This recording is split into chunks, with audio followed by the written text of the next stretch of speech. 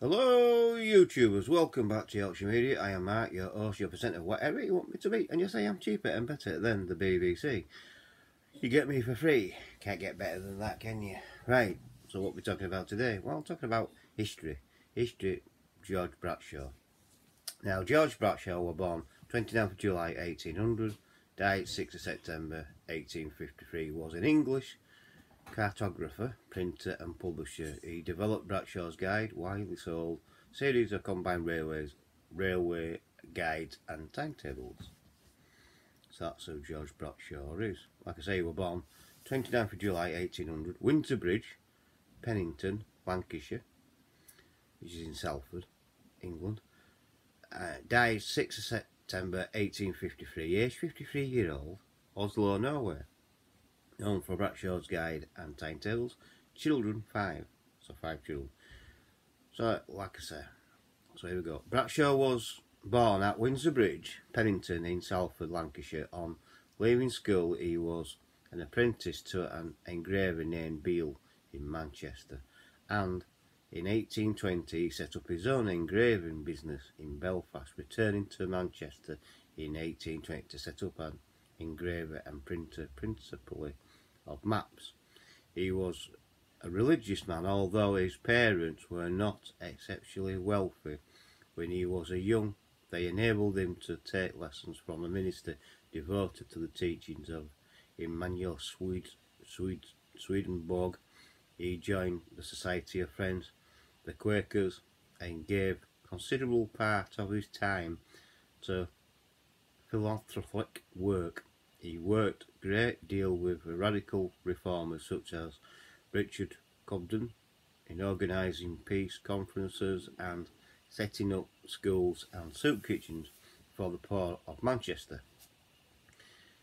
It is his belief as a Quaker that is quoted as causing the early editions of Bradshaw's guides to have avoided using the names of months based upon the Roman deities, which was seen as pagan usage. Of Quaker usage was sometimes still his first month for January, second month for February, and so on. Days of the week were first day for Sunday, so on and so on and so on. In 1841 he founded a high quality weekly magazine edited by George Faulkner called Bradshaw's Manchester Journal, described a 16-page miscellany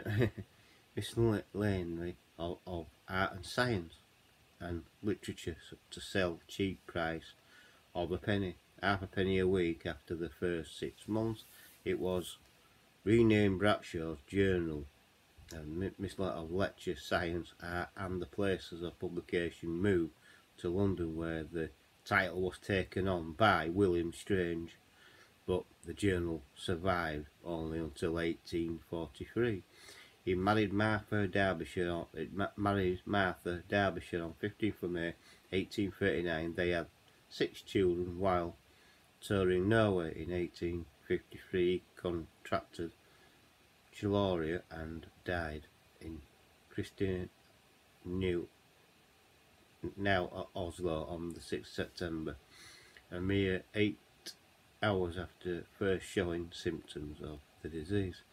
As a local law prohibited the return of his body to England, he was interred in the Gambelen Cemetery, but a mile from Oslo Cathedral. His gravestone is on the left by the gate, near Oslo Hospital. The George Bradshaw Room at Friends House, London, UK is named after him. So, Bradshaw was a series of railway timetables and travel guides. This is the Bradshaw Railway Guide. Bradshaw was a series of railway timetables and travel guides, but published by W.J. Adams of London. George Bradshaw entitled the series in 1839.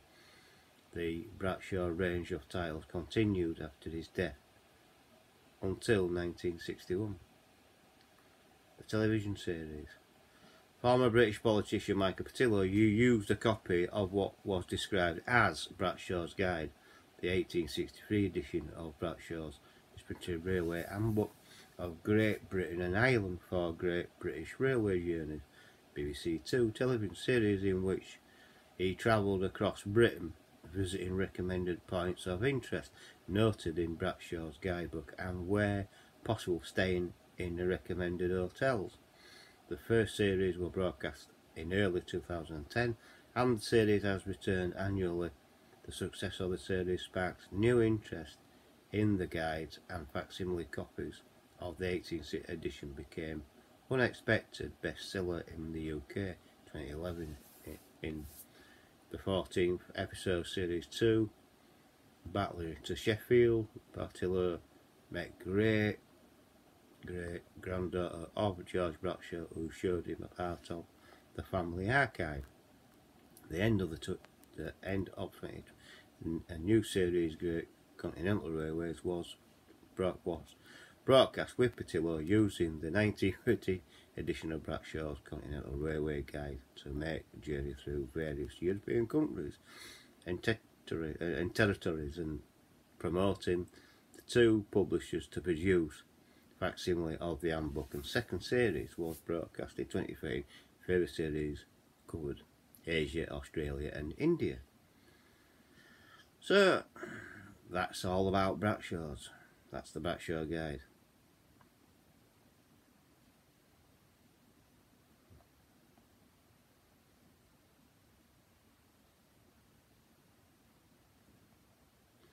That's the Bradshaw Guide. The television series, we've gone through that.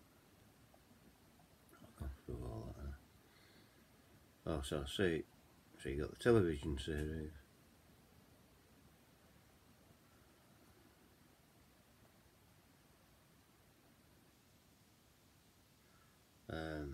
Yeah, so we've got the television series, we've done that. See also and source of reference area. So that's it, that's the Bradshaw's Guide. That's everything what I know about George Bradshaw and that, and I thought I'd do it and shared it with you lot. So there you go, so that's the Bradshaw's Guide. That's a bit of history on George Bradshaw and that, and a little bit more history on the TV series as well. So, which was a good one, which Michael Portillo, you know, did really well on it. I really do think that was a good TV series. I've watched both and I've enjoyed both, I really have. Even though Michael Portillo is an ex-MP, but still like the guy. I think the guy is a good guy. I don't think he's a bad guy, but there you go. So, there you go, George Bradshaw. So what do you think? Did you like it? If you're still here and you did like it, please give me a thumbs up. Please like the video. Please subscribe if you're new. Hit the bell icon, hit all that will let you know when I'm uploading another video. Please come back from time to time to make sure that I'm still subscribed. And also, please share the video to your friends and your family and to other social media like Facebook, Twitter, Instagram, Twitch and Bing. And also use the comment section below. And I do try to answer all comments. So if you leave a comment, I will try and answer them all. Thank you for watching and I'll catch you on the next video. Bye for now. Bye bye. Catch you all later.